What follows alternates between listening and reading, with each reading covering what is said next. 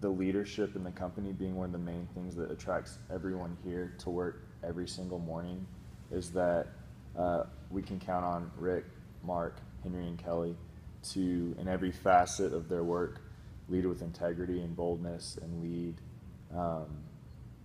with a mindset of something much greater than dollars or what we can profit, but it's about everything that we just went through.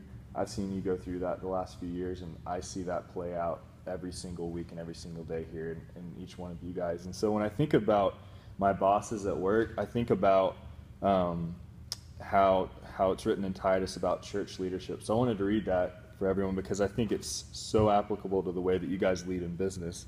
It says, "For an overseer as God's steward must be above reproach. He must not be arrogant or quick-tempered or a drunkard or violent or greedy for gain, but hospitable, a lover of good, self-controlled, upright, holy, and disciplined."